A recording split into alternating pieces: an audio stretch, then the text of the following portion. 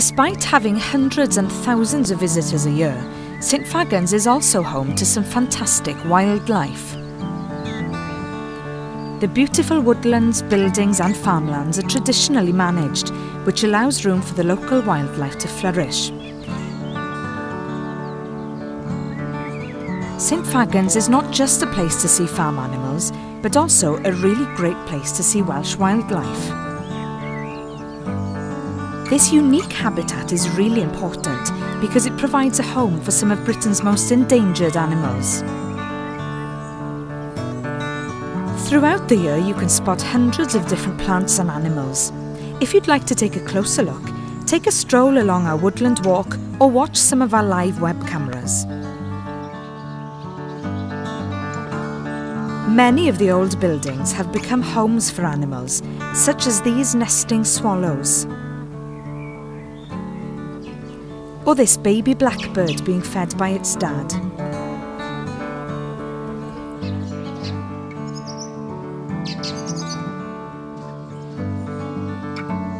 At the tannery, the water pits which were once used to treat leather are now a haven for all kinds of aquatic life, including newts.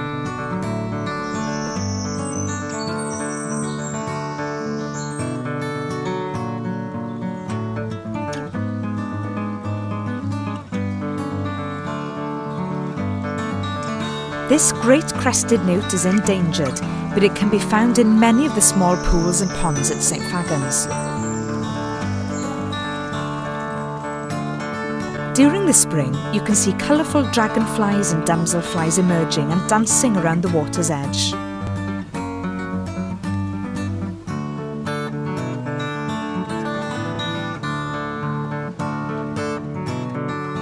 In the night, another group of mysterious animals begin to flutter.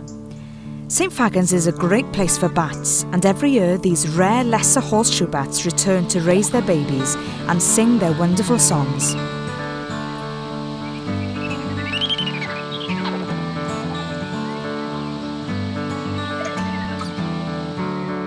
It's not only old buildings that the bats like.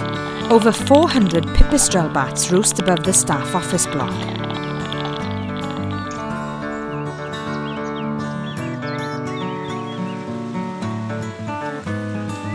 And down at the fish ponds, Benton's bats can be heard feeding on insects close to the surface of the water. Watch them swoop in on their prey over the ponds. We are very lucky to have such fantastic wildlife at St Fagans, and we are committed to protecting them for us all to enjoy.